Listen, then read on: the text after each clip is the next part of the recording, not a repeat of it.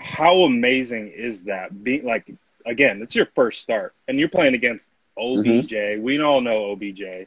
Right.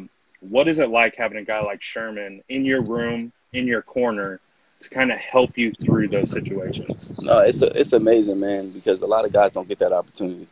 You know, this is a gold jacket guy that's been around the game, that knows the game in and out. He's so smart. So once he talks, you listen. So that whole week, I'm in his ear, and I'm just trying to figure out what keys I should look for, what I should look for, and it's plays that's being ran in the game that he's telling me to watch out for. You know, and Right. that allowed me to make the play.